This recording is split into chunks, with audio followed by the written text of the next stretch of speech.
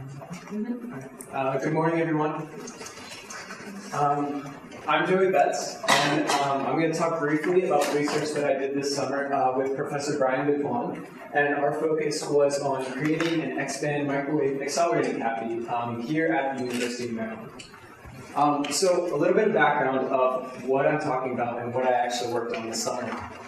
So an accelerator can be thought of as just two metal plates with an induced electric field between them. And when you have charged particles coming in a beam and they enter this electric field, they'll experience a force which will actually accelerate them, increasing their velocity. And so what our cavities are doing is taking an input signal from a waveguide, and this is coming in at microwave frequency, which is switching the direction of the electric field. That way, you're continuously accelerating all of the clumps of particles that are coming in your beam. So the purpose of the project that I was actually working on this summer was to design and manufacture a cavity at the University of Maryland. Cavities like this have been built before at universities like Stanford and Cornell. Stanford actually has done the most work on this with their SLAC Accelerator laboratory. So the design for my cavity, it should be working in the X-band frequency range, which is between 8 to 12 gigahertz. The resonance modes for the cavities were first calculated analytically, so using doing it by hand and then comparing that with simulated results on software that I'll talk about in a moment. Once I had good agreement between the methods, calculating the resonance modes by hand and the simulation, I actually moved forward and started redesigning the cavity. So the analytic methods I used, first I used an LC lump circuit analogy, which is basically treating a resonant cavity as a capacitor and an inductor, and this circuit will just resonate, and you can find the fundamental frequency for this.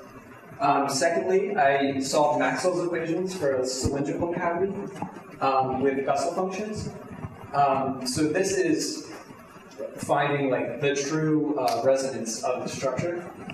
And then the last analytic method that I tried was this Valiant-Black formula. But you can see that the LC and the Valiant-Black formula both gave really large percent differences when compared to the simulated results.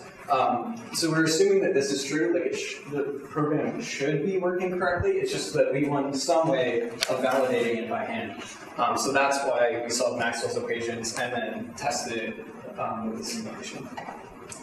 Alright, so once I had a good comparison between the analytic methods and my simulated results, I moved into redesigning the cavity.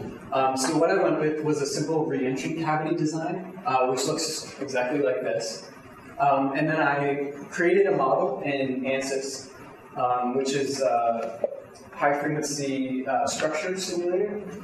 And then I tested it using their eigenmode simulation and driven modal simulation. So eigenmode is used to find the resonance frequency of a structure, and driven modal, you're actually sending in power to the structure and seeing how the fields change in time, which is really useful when you're designing a cavity that's going to have a changing electric field inside of it.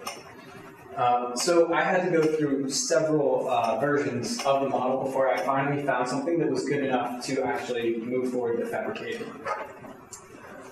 So here you can see my cavity was meant to be operated in the TMO2 mode, which means transverse magnetic, and it's the second transverse magnetic mode. So this is looking down at the cavity if you cut it and then you're looking at a cross section. So TMO1, you can see that the vector E field is all pointed in the same direction, and the peak field strength is in the middle, which would be where the beam tube comes into the cavity.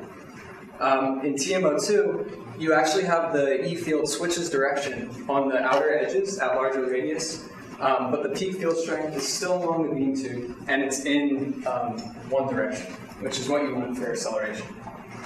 So the frequency of operation that I found for the cavity I designed in simulation was 12.713 gigahertz, which is just above X-band, but it was still low enough that we could actually do network analysis with the network analyzer that I had in my lab. So here's another picture of simulation. This is just showing the electric field vector. So you can see in the top and the bottom here, the field is actually pointed to the left, and it's much weaker than in the middle where it's directed to the right, and it's the maximum field strength. And this is what the model looked like on the computer. So once I was happy with how the model acted in simulation, I went ahead and I actually created a 3D printed model, which I have here today, which you can see that it has that cavity shape, which I designed on the computer. And then this was actually really useful when I was going to the machine shop and trying to figure out how to actually cut this shape out of metal, which no one had done before here. So what I used these for a lot was checking to make sure that the tools would actually clear the cavity, so I didn't break the CNC lathe or the mill. So then below in this picture is the aluminum cavity that I actually manufactured here in REU. So I used the CNC lathe to cut the cavity shape, and then I used the mill to drill all of these holes for the mounting hardware. So here is a picture of our CNC lathe in REU, and then this is a picture of the programming screen because there's no function, believe it or not, there's no function preloaded to cut re-entry cavity design on our CNC lathe. So I had to program it myself, which was very time consuming. I didn't expect that to be like one of the hardest parts of the project. So testing, I found that the resonant frequency of the model that I actually manufactured was slightly higher than in simulation. And the Q value was also much less, which is expected because in simulation I was using a copper cavity. This is from the bead hole testing that I did, which I can explain that later if you have more questions. You can come to my poster.